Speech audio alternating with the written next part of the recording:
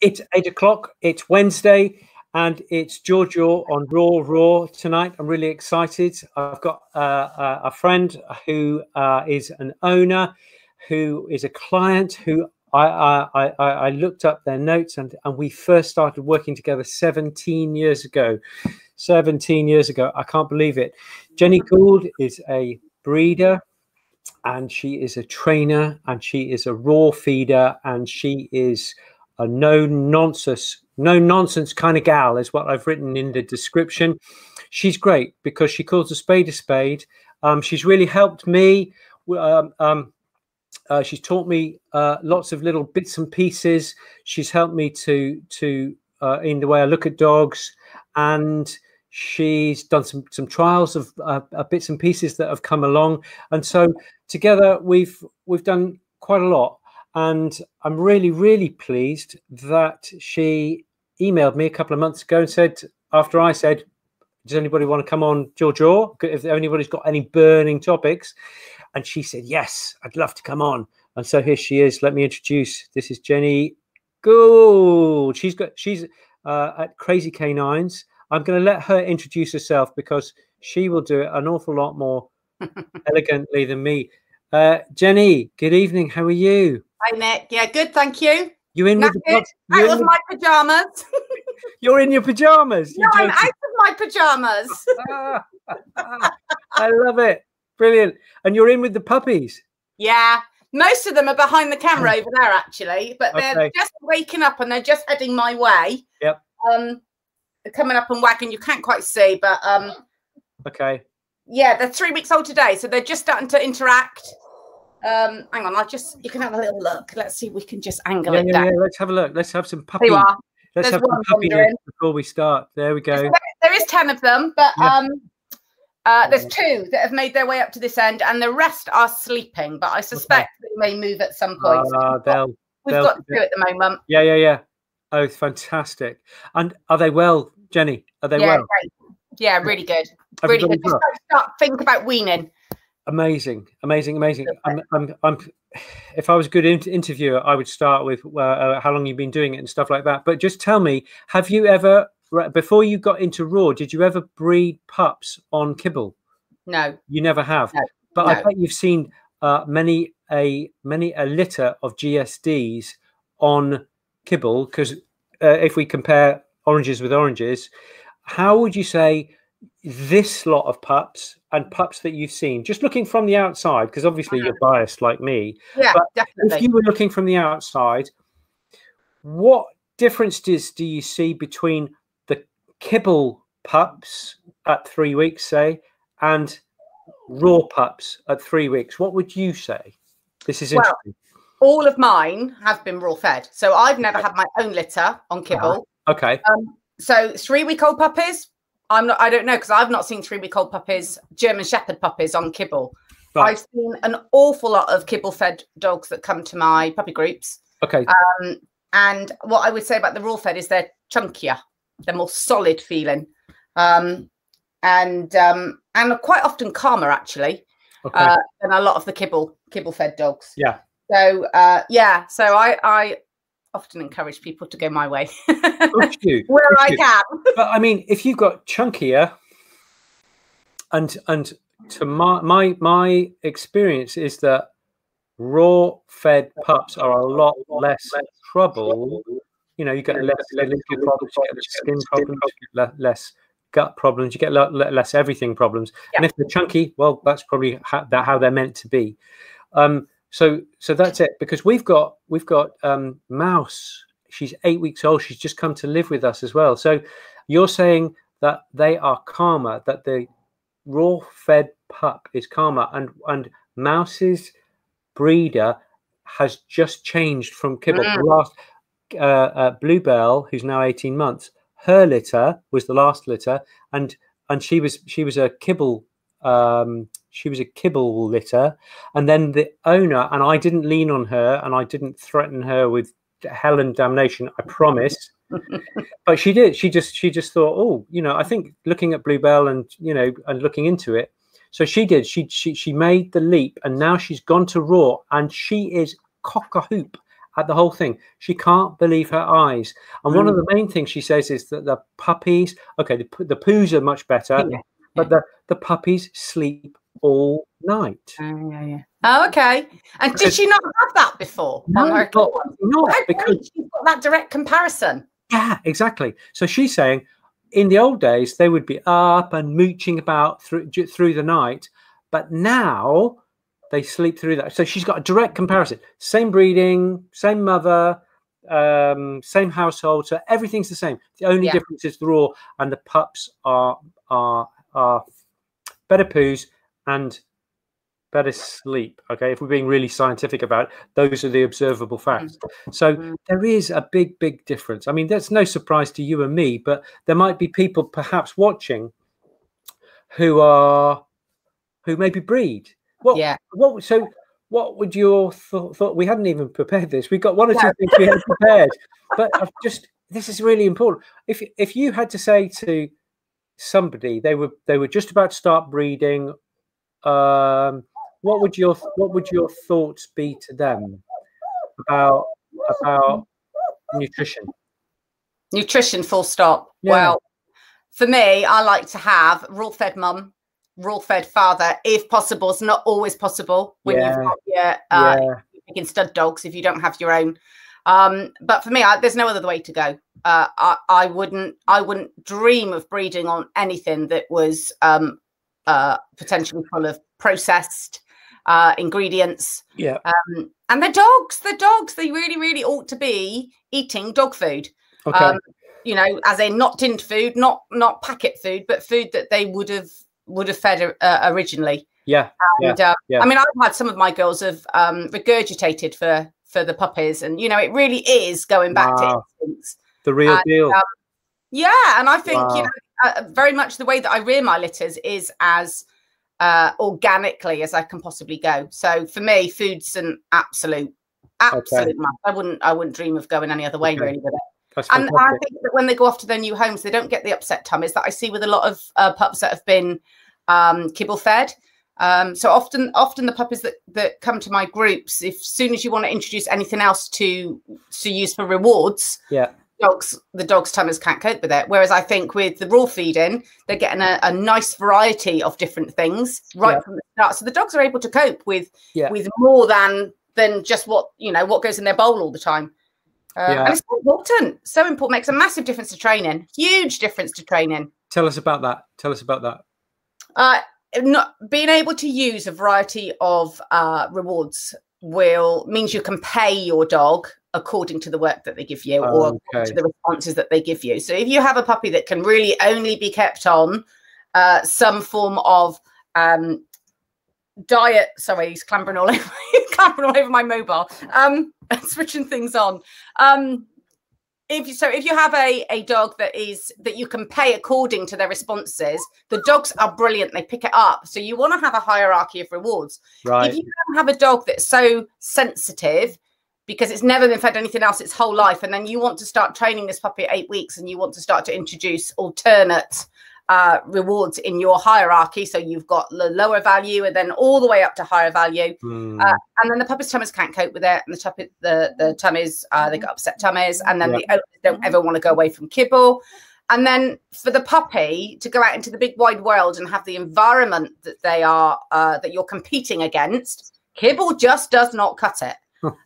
It really doesn't cut it. So you want to be able to use bits of meat and all sorts of stuff. And if you've got a puppy that's only ever been fed on kibble and it cannot tolerate anything else because it's been reared all the way through on that, it really does put you in a very difficult position when it comes to trying to train your dog. That is absolutely brilliant. And for me, I would say if you look after the microbiome, the gut microbiome, by giving raw food, the microbiome is going to be more robust to a bit of this and a bit of that as regards things. Great. So listen, we've jumped right into the deep end. Let's swim to the shallow end and and say, tell us about you and tell us about how people can get in touch with you and what you do. Okay. I started in dogs years ago when I was probably about 10. First German Shepherd was at 16. Okay. And I lost that one at 5 years old to cancer. So that was the thing that actually piqued my interest in alternates. Actually, so that was a very long time ago. Now I'm nearly 50. Where does the time go, Nick? Jen, you're not. I don't believe you. And that's where it piqued my interest really in trying some other stuff. She'd been on some medication to stop her seasons every time she came into season. So I started questioning things really at 5 years old with a cancer. So yeah, and that's where I really started with it all. So to fast forward a little bit from there, I've stayed with my shepherds ever since. So that's been 35 years, and I've been training probably virtually for all of that. Yeah. And I compete in competition obedience. That's my first love in sports with my dogs. I've had 3 obedience champions. So the German Shepherds are not nowadays. The sport that we have nowadays is mostly collies, mostly border collies, maybe 80%, 90% border collies. So it's a really big thing, you know, and the Shepherds, you know, for me, raw diet has really, really helped me keep my dogs fit enough to keep working. You know, they're big dogs, not necessarily, you know, built to do competition obedience as it is nowadays. It's very exact in terms of precision, like dressage would be. Yeah, yeah. And so an awful lot of Shepherds don't really make it to the top. Wow. And you know, I'm sure the raw feed and really just the whole rearing, the holistic approach with the dogs has helped keep them fit enough to keep working really up to a reasonable age.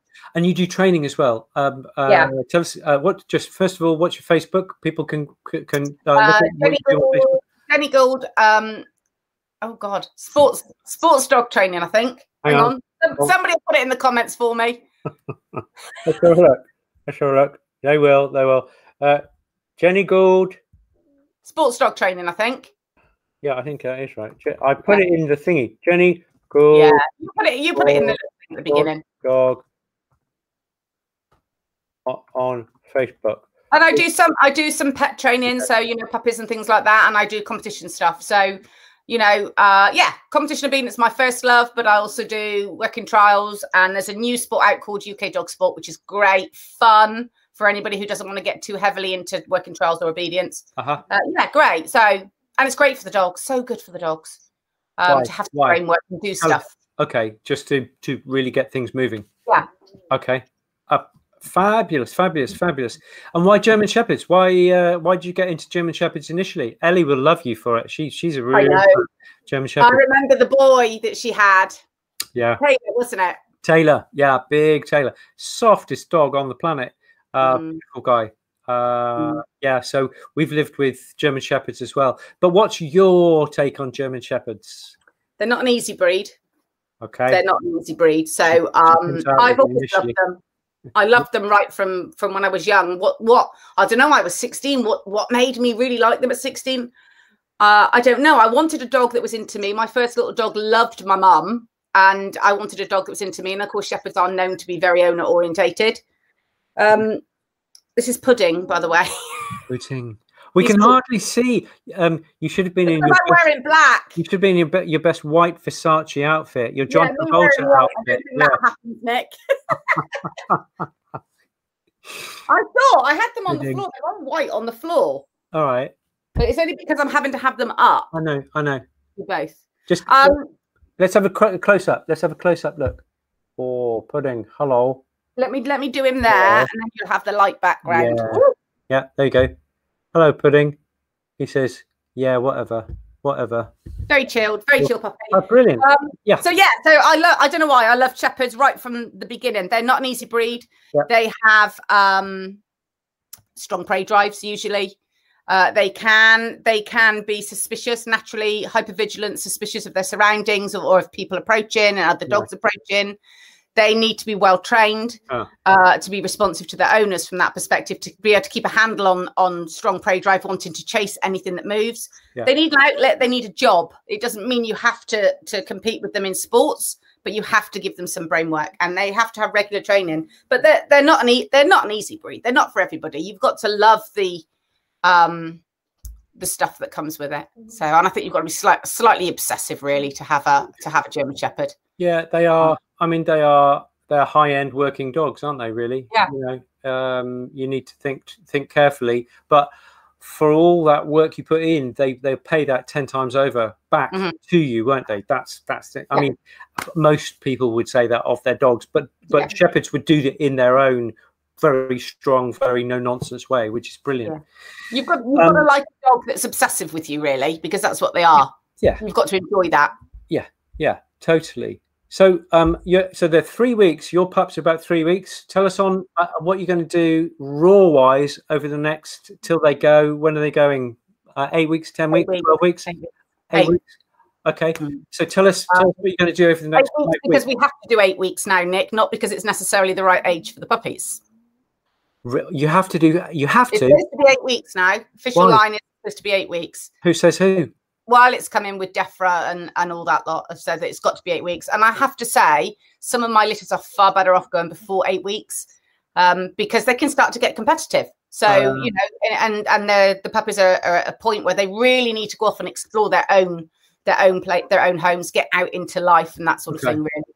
So, yeah, I think sometimes it's detrimental hanging on. Each litter's different. Some litters are better going closer to 8 weeks. Some are better going to 7. Just depends on the litter. And that's the thing. That's the whole thing with all of them. Yeah. But weaning, going back to weaning. So where will I go with that? Yeah. I'll probably start with something like goat's milk and maybe cooked chicken, cooked turkey. And I'll blend it just so they start to lap itself. Yeah. And I'll probably only do that for maybe first 4 or 5 days. Then I'll introduce a little bit more. I'll probably make it less mushy for them. Yes. But I won't introduce bones straight away. I made that mistake with my first litter and they were all constipated. So, you know, like everything, you live, you learn, everything, every litter I have, I do something different with. Okay. And yeah, so they'll go on to but it'll be like human grade mince really to begin with. Okay. And then I'll start to introduce minces with a little bit of bone. And then by the time they get to 6 weeks, they'll be on wings and necks as well. Okay. So to have their first sucks on bone, really. Okay. So when does the raw come in? So initially you'll cook the mince. I don't think you need to, but if you do, that's fine. Yeah. But some people do. Some people 4 weeks. About 4 weeks. So just a week of cooked. Okay. Yeah. All right. Fair enough. And I just do it really, really lightly to begin with, just because I think, well, if the mum's happy feeding, I always let the mums make their own mind up as to how long they want to keep feeding for. Yeah. So yeah, I let the mums dictate. So if mum's happy feeding, I might go, well, let's just, you know, pop a little bit of stuff in for them. Yeah. Light, easy stuff. But yeah, by about 4 weeks, they'll be eating raw. Okay, good. And then 6 weeks, they'll be on turkey necks, things like that. That's great. And then it's plain sailing from there. It's just throw raw food at dog and off you go. Yeah. Fabulous. Okay, well done you. That's really, really good. So and the raw, tell us your journey with raw, because I presume when you were 15, 16, raw wasn't, you know, nobody talked about raw in those days. No. So tell us your raw journey. What did you start with and what turned your mind? You actually. Oh, I didn't know you were going to say that. I didn't know you were going to say that. I looked into raw and I was like a lot of people, like a lot of my puppy owners. At the very beginning, I was like, I don't know how to do it. I'm really, really worried that I won't give my dog everything it needs. Yeah. I don't know how to do it. And if I don't do it properly, then, you know, I'm not going to be doing right by the dog. So I was really, really worried about making the jump. I liked the idea of it. I loved the idea of it, but I was really worried. And then I came to you with Zach. Yep. I think he was lame on and off. And then he was also a bit itchy. And you said, oh, have you ever thought about raw? And I said, yes, I have. But I'm a bit too afraid to take the leap. Yeah, I vaguely remember that conversation. That was in Bath, wasn't it? In the basement. Yeah. Okay. And so you made the leap. Yeah. Then. Okay. Fabulous. DIY, obviously, because there was nothing else in DIY at the time. Exactly right. Anglian meat products and such like. Yeah. I can't even remember who I started with. But yeah, all DIY to begin with. Okay. And I still DIY now. Yeah. Okay, good. And what top tips of what are the biggest mistakes you've made? Give us just 2 of the biggest mistakes you think you've. This is totally off the cuff. I didn't prepare you for this. but I just think, you'll be able to, what sticks in your mind is going, oh God, why did I do that? Or, you know, anything that stick in your mind. Certainly the puppies at 3 weeks, their first introduction to meat was with bone in it. Right. That absolutely sticks in my mind. Yeah, okay. Straight off, too much bone. Okay. Learned that one, never done it since, never had a problem since. I've always been slightly gentler with it since. Not a problem at all. What other mistakes to do with raw? Oh, it's a hard one. Oh, sorry. No, I'm not trying to put you on. Bones. Tell us about bones. Tell about issues or successes with bones. What about feeding multiple dogs with bones? How do you do that so they don't get stroppy? Well, some of them can be more likely that way. Depends on the dog's characters, to be fair. Yeah. So some of them will be, I might feed separately. It just depends on the individual dogs. I've had dogs in the past that have all got on fine and they've all been able to sit around 4 or 5 of them eating bones. Okay. And other times I haven't. So it depends. Dog's character, actually. Totally. But what I would say is I think if a dog's not fed bone very often and then they have it and it's highly valued, then you're more likely to get arguments. If they have them on a regular basis, it's not the same. Brilliant. So that makes a huge difference if they have them regularly. Brilliant. So but I've always fed, I used to feed a lot of weight bearing bones, and I have to say I've stopped that now just because I know they're so hard. Yeah. And I've had some really, really hard chewers. And I don't like to see them, like sometimes with some of the bones where they like really, really gnaw them down, and I think you know, they eat loads and loads of bones. So I think some of them, if they're a bit more gentle with bone, I think the weight-bearing ones mine have been better with. But I've had some that have been so mad on their bones that Ava was one of them, actually. Okay. But, you know, she was the only one of mine that had a broken tooth, but I actually think she did it on a deer antler. I do not think it was done on a bone. I think it was done on a deer antler. I think broken teeth, premolars are the ones that normally go, but I think it's really quite rare. And I think I agree. All my ones I've had, I've never had a broken tooth until her. Yeah, exactly. You're as likely to do it on a stick or a Kong or a whatever. Yeah, totally. So you wrote something really interesting. That was you wanted to go through what you look for in the owners, because you select owners, and because during lockdown, and it's the same during the last lockdown, and it was the same in the 2008 crisis, that everybody got puppies. So tell us about this. Is just putting the shoe on the other foot. Who's this, by the way? Polly. Hello, Polly. All right. They were all on the 23rd of December, so they've all got Christmas names. Hey. Sorry. Yes, good.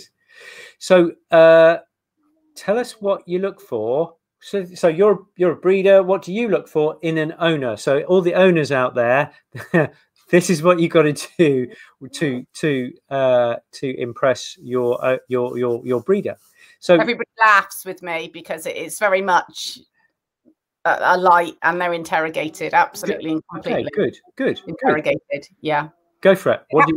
They have to earn being allowed to have one of mine. It's not easy, Nick. I love it. That's brilliant, Jen. It's not easy. Tell us. What do you look for? First thing is they have to be prepared to go the holistic route.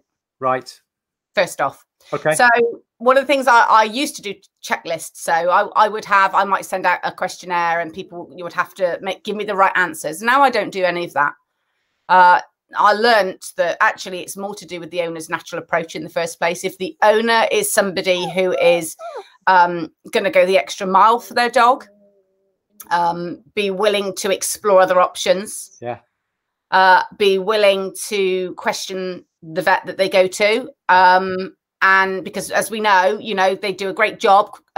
First line vets do a great job, but they all have different opinions, and I think the difficulty can be if you don't know any different, you think that every single vet would tell you the same thing. Well, we know that that's not the case. You can move to a different vet. One of my puppy owners now, I'm not going to embarrass her by saying they changed vets actually because they weren't happy with the way that they were dealing with their dog's skin problem. Sure. So they went out and found themselves another vet who was slightly more sympathetic to the way that they preferred to deal with it. So, and I think it's really, really difficult to say to somebody, I want you to do X, Y, Z. they do have to feed raw. They have to agree to feed raw. But it's, for me, it has to go further than that. If the owner says, yes, all right, I'll do it, but they're not invested in it or committed to it themselves, then what happens is when they come across a problem and a vet maybe says to them, oh, no, sorry. Somebody's joining in, and a vet may say to them, no, you don't want to do that because you've got children, and if you feed raw, the child will end up with, potentially salmonella poisoning. If they're not committed in the first place to it, then they are easily swayed.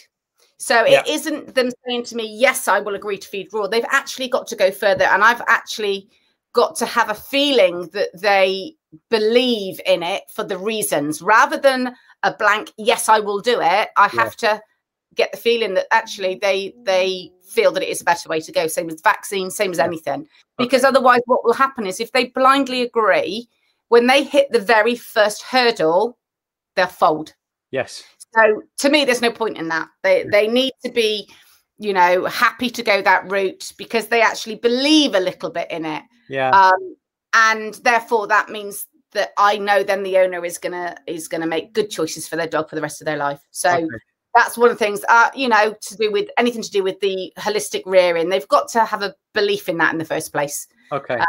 Or be willing to learn about it, really. And what do you advise on, say, vaccines? Where do you go with that one? I say I look for a compromise.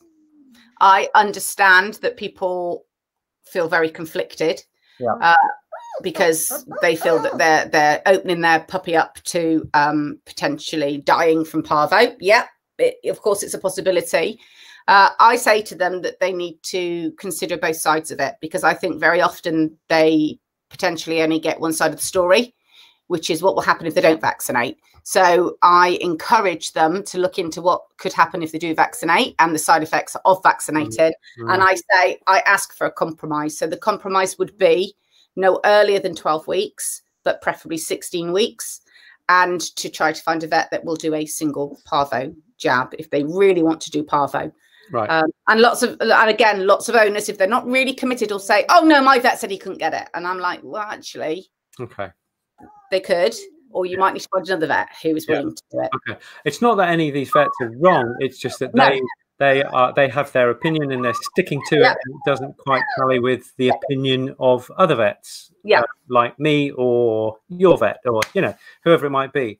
Okay, what about the worming thing? Where do you go on the worming side of things? The worming thing, I suggest that they use wormcount.co.uk.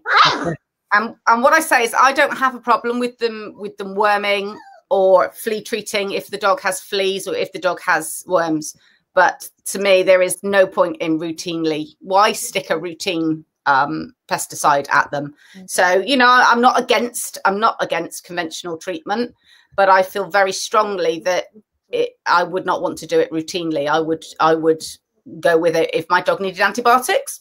I'd go down that route. If they needed worming, I would potentially go down and give them conventional wormer. Yeah. But I've got to feel that there is a genuine reason for it, not rush, not do it routinely, or not rush straight off to something like that. Okay, so you're not just going to jump on I'd say, right, a flea product from 12 weeks of age every month for the rest of their days. No, or they wouldn't get a puppy, Nick, if they wanted to do that. Or a wormer every month for the rest of their days, every month or every 3 months for the rest of their lives. Yeah, I agree with that, Jenny, I have to say. I've got 5 generations of 5 generations of my shepherds that have been so carefully reared and not had, stuff pushed into them left, right and centre. And I feel so responsible for the puppies. I bring them into the world, and I feel so responsible that I don't want to send them off to a home where they get pumped full of unnecessary stuff. Yeah. Like with vaccinating. If they want to vaccinate, I understand that. But, teeter test before you make a decision. Don't just, pump them full of it. So too much of a good thing. So always try and minimise any pharmaceutical use. Talk to your vet or your holistic vet to try and minimize things, but stay on the safe side of everywhere. I agree completely. Yeah. That's great. Okay. And so what about the neutering? what kind of conversation do you have with regard to neutering? I think it's very personal. Sometimes I prefer to keep them entire personally, and I recommend to my puppy owners to keep them entire. Okay. And certainly if the girls, if they want to spay, then I say at least allow them to have 2 seasons first before you spay. Spay before first season. And with the males, try and wait till they're at least 18 months if you're going to castrate. Yeah. But I have to say, I think, you know, there are situations where it might be that the home life is made very difficult if you've got a particularly randy male, for example, and you've got a bitch in the household who is constantly being harassed by that male. Then I understand that for everybody's well-being, that sometimes they have to make the decision to castrate. And of course, there is Super Lauren. I don't know what you think about Super Lauren, Nick. Super Lauren, you can get the 6-month and the 12-month version. Yeah. Basically, it's chemical castration for an extended period. I guess it gives you a look into how they would be, or it gives you a 6-month holiday you can kind of make a decision, or you know, get a bitch in, or you're just waiting to neuter her or something. It gives you options. I don't think I'd say to people, don't use pharmaceuticals if you can help it. If you have to just pack the bitch off for 3 weeks while she's in season, do that, and then bring them back, and then happy families all over again. But I would go with the German, Scandinavian model, which is don't neuter a boy or a girl unless you actually have medical reason to do so. I think that, for me, really is the future. You get problems if you neuter, you get problems if you don't neuter. And I would rather they kept with their bits, really. You know, unless it's a boy and he keeps on running off and he's going to end up under a bus, in which case he's better off. Training, really. They need to train. Well, yeah, but if he's trained and he's still, and no, some people are not very good at training. Some people are not very good at discipline. Some people are not very good at boundaries on their property. You know, so I'd rather you know, in that scenario, if they're otherwise really good and really caring and what have you, but they just don't get their fences fixed, that right, we've got to do the dog. But I will say to them, you know, this is a compromise, and the dog is taking the compromise. And I suppose I think we should, because we're the intelligent, you know, the hyper intelligent beings in this equation. Amazing. All right, this is good. This is good. Can't believe we're over time. All right. Have you got any big? I know it's time flies when you're having fun. It's amazing. Have you got any bugbears that you'd like to just air at this stage before we? Yeah. Go on. No, you're welcome to. Woo! You've got a lot of fans, by the way. People are just delighted with what you're saying. So if you go through them afterwards, you'll find there's a lot of people. So guys, this is Jenny Gould. She's fabulous. We love her. She's got great dogs and she does a really great job. And she doesn't pay me to say that. Any bugbears? No bugbears. No, not really. I suppose that a bugbear for me would be things where people expect dogs to do things by a certain timeline, or behave in a way that they particularly want them to behave. So they'll buy a puppy, whether it's mine or somebody else's, they'll buy a puppy and they want the puppy to conform to the sort of character that they wanted, rather than looking at the puppy as he or she is. Yeah. Some of my, you know, I've had some fabulous homes with mine where the people have had dogs for years and years and years, and they'd always done things a certain way with their dogs. And then this puppy is different, and they can accept that puppy's different, and they can be flexible.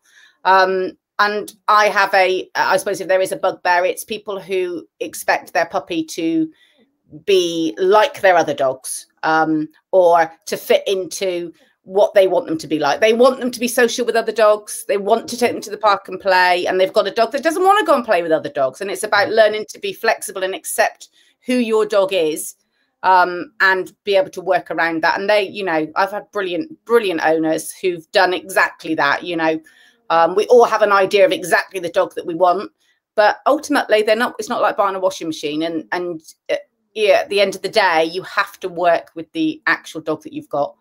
It's really important, really important that you can. It's like with everything. All my litters, the whole thing that I do with all my litters is I don't do the set puppy programs that a lot of people will do, because for me, some puppies are ready for something at 3 weeks, but another puppy in that litter may not be ready for that until a certain handling or whatever, till he's 3.5 weeks. Yeah. So for me to follow a set recipe for exposing the dog to this at that age and then that at that age, it doesn't work. It for me, it's not the way to go, because I prefer a much more organic approach. It's about the individual. Each litter I've had is different, and I've learned from those litters, and I've made mistakes with those litters, and and they've not, some have been easier than others, without a shadow of a doubt, and you can't get everything right, and it's how you learn. But it is just being able to go with the flow. And I think I've had to learn to flex an awful lot more the longer that I've gone on with the breeding. I've had to learn to go. People will ask me now, when will you do X, Y, or Z? And I'll say, when the puppies are ready. When it's time. Yeah, I think that's called maturity, isn't it? It comes with age, and it comes with nothing's set in stone, really. Yeah, good. Amazing. In one of the Dirty Harry movies, Clint Eastwood said, if you want a guarantee, buy a toaster. I should remember that one. I have said in the past, you're not buying a washing machine. Exactly. It's exactly the same thing. Animal with feelings and emotions, and brilliant. And everything goes with it. It's absolutely amazing, Jenny. We could talk all night. We do. We spent many an hour, between taking blood from various dogs. It's lovely, really great to catch up with you. We haven't spoken for probably 12 months, so it's really great to catch up. Thank you so much for showing us the pups, for sharing your wisdom, and showing that there are some very straight and very, just very, I'm struggling for words, just very straightforward and no nonsense. It's honesty. It's just about, this is it, this is why we do it, and the results are great. You've had 5 generations, and and you've known them all, Nick. I know, and it's great, and this is the new generation just here. Should I turn it round so you can see them properly? Okay, let's do that as final, and then I'm gonna press the button with a final. If I was Scorsese, I would do a helicopter shot away from the pups. I'm hoping you can see properly. Okay, go on then. Oh, hang on. Oh my goodness. Here we go. There they are. Oh. And there's another load there. There's 10 of them, so they are all over the place. Hang on, let's get down here for you. Can you go in and get up close and personal? Don't know if you can see them. My puppy owners will be most upset if I don't get they're called the Christmas crackers because they were born 2 days before Christmas. Yeah, they've all chosen to lay on the only black piece of stuff that we've got here. They're very, very naughty. There's one bit of black. I've covered everything in light so that you could see them. And they've all chosen to lay on the dark. It's hilarious. One bit of dark. Yeah. Never work with children or animals. Well, Jen, we think that we think you're brilliant. Thank you so much. You're a breath of fresh air, and we love you for it. Thank you very much. Take care. Go well with those lovely pups. A very happy new year to you. Very happy new year to everybody. Very happy new year to everybody. Next week, you know what? I should really prepare this, shouldn't I? Next week, we've got Jason Allen, who's a born again raw feeder. He's just come to raw feed, and he has done the deepest dive. He's reading like mad. He's got working spaniels, and he knows a lot about feeding working dogs. So he's going to be fascinating. That'll be an interesting one. Jason Allen, it's going to be a cracker. He's a good lad, and I really look forward to speaking to him next week. But Jenny, just to say to you and the pups, thank you so much. Thank you for having me. Breath of fresh air. Thank you so much for brightening up our week, which has otherwise been fairly strenuous. So thank you very much. Take care, Jenny. Thank you. See you soon, Nick. Thank you. Bye.